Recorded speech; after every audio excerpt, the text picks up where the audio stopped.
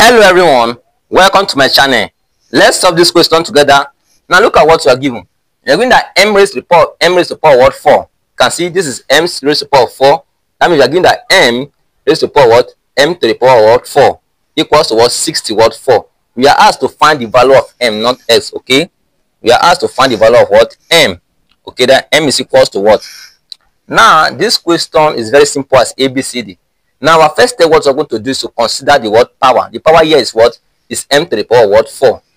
Now look at one of the interesting things we are going to do here.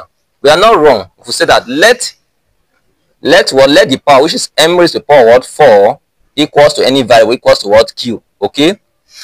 Now we are going to make m the subject of the formula. For us to make m the subject of the formula, we have to take what the cube root of both sides. Okay.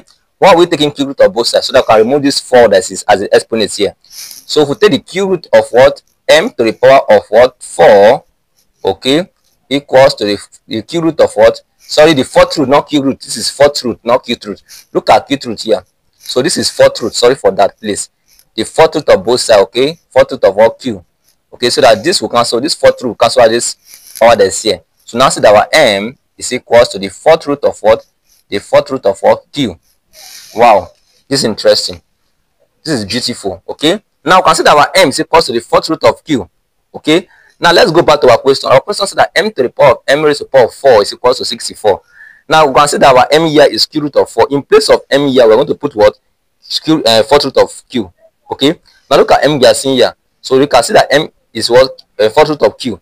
So look at this m we are seeing. You can put this fourth root of q as this m as into the fourth root of what? The fourth root of what q, okay, is this m you are seeing. No? Then the other one, which is m raised to the power of 4. Remember that we say let m raised to the power of 4 equals to q. So let here is just what q. You can see equals to what 60 what 4. Wow, this is amazing. Now let's obey one of the properties of indices. We are not wrong if we decide to write the fourth root of q as into q raised to the power what 1 over 4 or raised to the power what q equals to what 60 what 4. We are not wrong if we decide to write fourth root of q as q raised to the power 1 over what 4 as one of the properties of indices. Okay. Now consider the index inside the parenthesis can multiply the index outside the parenthesis. This is outside the parenthesis, right?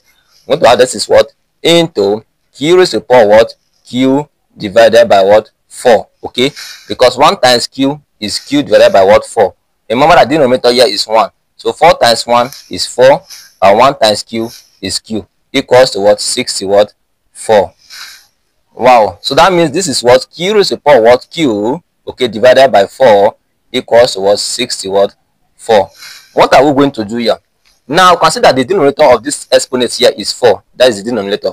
So what are we going to do? So remove this denominator from here.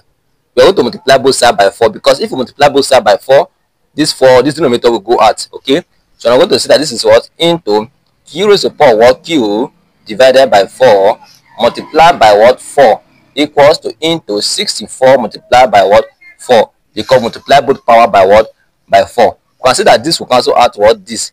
Now see that q raised to the power of q is equals to what into 64 raised to the power what 4. From here we can decide to take the link of both sides or log of both sides. Okay, but we are not going to stress ourselves. Okay, based on the erudition we have towards problem like this, we can do something very smart.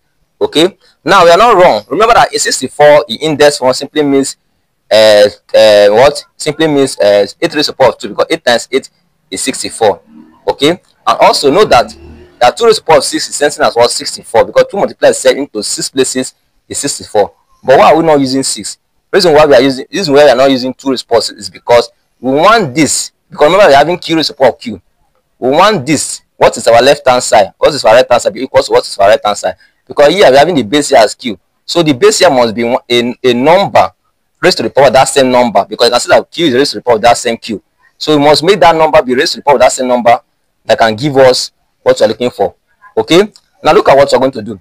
Now we are going to have this is q raised to the power of q equals to what into, if we use 6 raised to the power 2 raised to the power of 6.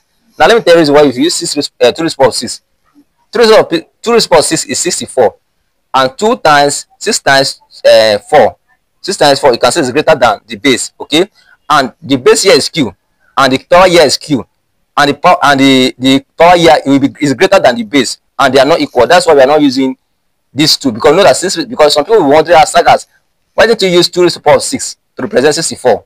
The reason why we are not using it because the base here is q and the base here is what? 2. And if we multiply this, we are not going to have 24, and 24 is greater than 2. I can see that this the base and the power here are equal, so we are not going to use what? 2 raised to the power of 6. But note that 2 raised to the power of 6 is 64. What if we use 8 raised to the power of what? 2? Now 8 raised to the power of 2 is 64. But the power, if we multiply 2 times 4, will give us 8. You can see that they are equal. So that means q raised to the power of q is equals to what? 8 raised to the power of what? 8. Because 2 times 4 is what? 8. This is amazing. You can see that since the base here is q and the base here is 8. The power here is q, the power here is 8. We can say that q is equals to what? 8. Okay, by looking at this, you see that q is equals to 8. This is beautiful, my dear. Now let's recall. Let's recall that from here that our m, recall